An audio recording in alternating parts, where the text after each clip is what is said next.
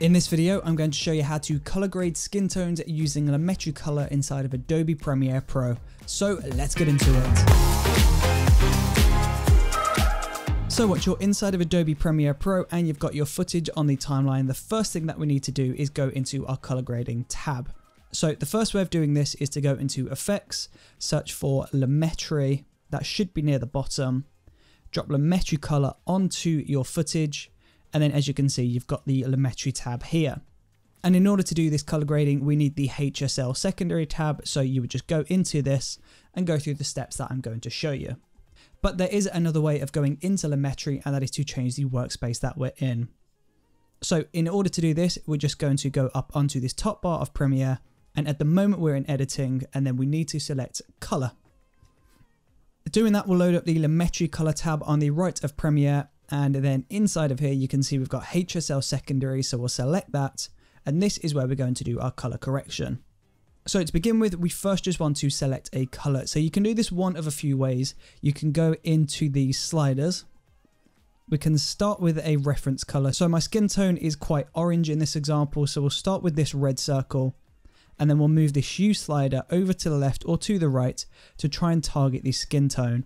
So basically everything here that is in color will be affected. Everything that is grayed out will not be affected. So go ahead and select these skin tones and then move down to saturation. Again, we'll move the slider to try and target the specific color. So if we pull this over to the left, it's going to get rid of those lights, which is great. And then we've got lightness as well. So I'm just going to pull this over to the left. So basically we're affecting my face, my arms a little bit on the left, and then it looks like the part of the iPad up here is being affected as well. But that's fine, we can work with that for now. Alternatively though, you can just set the color using these eyedropper tools. So select this color and it will target that very specifically. So now that you've selected the color of the skin tone, we can move on to the correction stage. So if we move down to correction, you can see we've got this color wheel to begin with. So if I just move this towards the greens, you can see the face, the skin tone has turned green. I'll zoom in to show you that in a more clear example. So I'll zoom to 150, and as you can see, the face has turned green. Although as you can see, it's unfortunately not all the way around the face. But that's fine because we can go into the HSL sliders up here and we can just adjust these so that more of the face is affected. The problem is though, doing that means that more of the room is being affected. So this is a juggling act. But let's say your selection is perfect. We can move down into the correction and we can keep continuing to change the colors. So if I boost this towards the reds, the yellows, the oranges, you can see I'm warming up my skin tone. And if I pull this slider up, you can see it's increasing or decreasing the luminance as well. Of course though, that is just a bit horrendous. So we'll keep that where it was in the middle. And then we'll move down to temperature. So we can move the temperature towards the warmer colors, or we could cool it down a little bit. So I'm just going to warm it up a little bit. Then we've got tint, so we can target the tint, pull this towards the greens. We can remove the contrast a little bit, we'll increase the sharpening, and we'll increase the saturation a touch. So if I zoom out and we turn this layer off, so we turn lumetri off, you can see only the skin tones have been affected, which is really great. Of course though, this example of color grading is way too extreme. In reality, if I was to do some isolated color grading, I would only lean it towards the oranges just a little bit. So I'll pull all these back into where they should be. So if this is our starting point, I would probably only push my skin tones just a little bit warmer.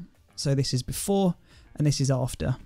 But honestly, that's the furthest that I would take this isolated color grading on myself, because this can get really extreme and it can look really fake and really obvious. So just adding that subtle layer of isolated color grading with your skin tones is a really nice way to make your subject or yourself pop from the background, or just add a little bit of warmth to the skin. This video in particular was filmed during the middle of the winter, so I was extremely pale. So just adding this lumetri color on with this isolated skin color grading, it means I've just got a little bit more of a tan, and it just means I stand out from the background just a little bit more. Now, if for some reason your color grading on the HSL secondary spills out onto the background, then you can just make a duplicate layer of your footage, delete the lumetri color from the bottom layer, and then you can just go ahead and create a mask around the parts of the image that you want affected. So I'll create a mask around the face, and if I turn this light on and off, you can see only the face is targeted. Of course though, if you do have a moving subject though, that means you are going to have to track them and you are going to have to move that mask to follow them as well, which can get a little bit complicated and time consuming. But there you go, that is how I isolate skin tones in my color grading inside of Adobe Premiere Pro. Thank you ever so much for watching this video. I really do appreciate your support and hopefully I will see you on the next video. See you there.